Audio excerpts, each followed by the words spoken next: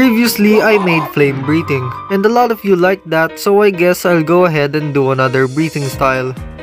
And since Demon Slayer Season 3 just finished, I suppose I'll make one of the Hashira's breathing style, which is Moichiro's mist breathing.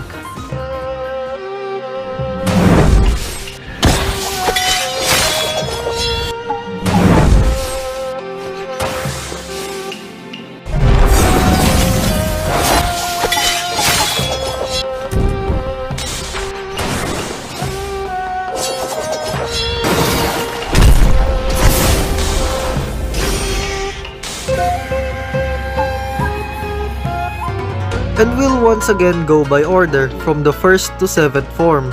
To start off, I'd need a katana model, and so I used a free one because I can't model.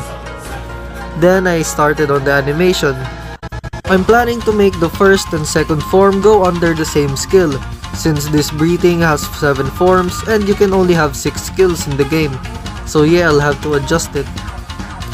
After you thrust your sword for the 1st form, you transition stances and do the 2nd form. Now after the mid and garbage animation, we'll make the effects. But since my particle pack does not have that much particles I can use for mist breathing, I'll be quickly drawing some particles.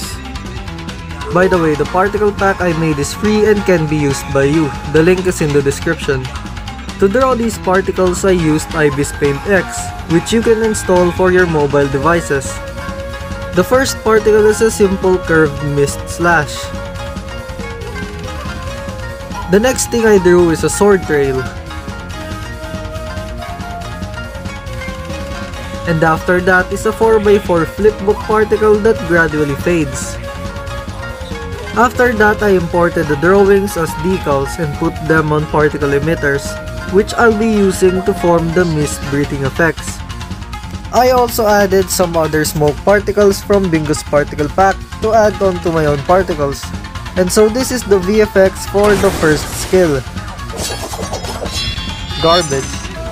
Anyway, the first result was very bad, so I made the slash effects at the end more visible and it still looks bad. So then, I modified the animation a bit to make you spin the sword and make the skill slightly cooler.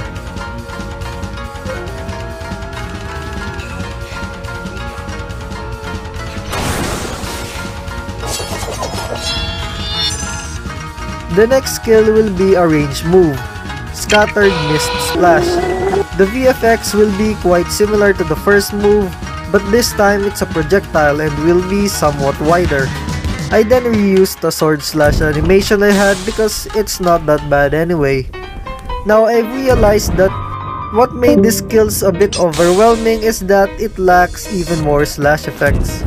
So I grabbed the slash flipbook I made and slapped it onto the skill.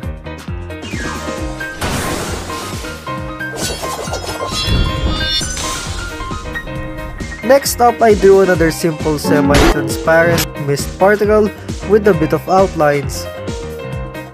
I then started with the particles of this skill, which are mist effects suddenly appearing around the player.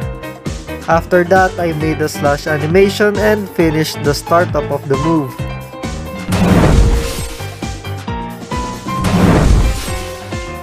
After that, I created the hit effect, which consists of even more mist, because you know, this is mist breathing, so anyway, it looks nice at least.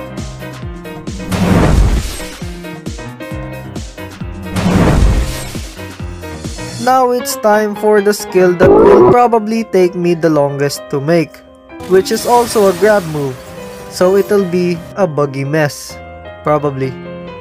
And so I started with the awful and tedious static animations. The animation consists of duplicated slashing effects and a regular and lame stance. As for the particle effects, it's every particle effect you've seen in this video molded into one messy brick. Wow.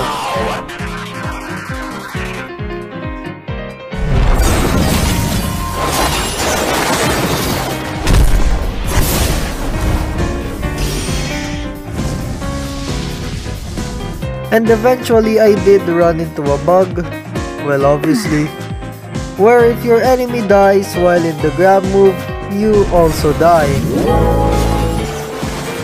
I figured it was because I was using welds, so I used something called move to instead. It's more delayed and the enemy now falls back behind you, but that's okay I guess. Now that the animations and the grab move is working, I'll polish some stuff and add some touches. Nah, I'm kidding, the move 2 looks goofy as hell, so I just went back to welds. But this time, to prevent the enemy and player from dying, I modified the script a bit so that you can't die while you are being grabbed.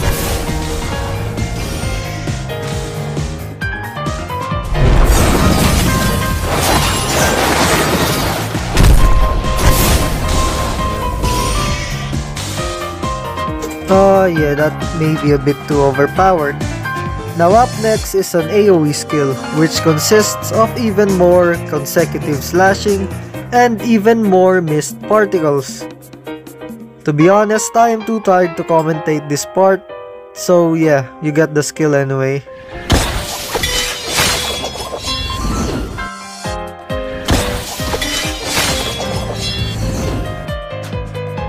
And for the last move, it's a simple evasive.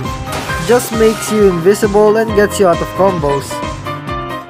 Honestly, I'm too tired to make this better, so I'ma go rest.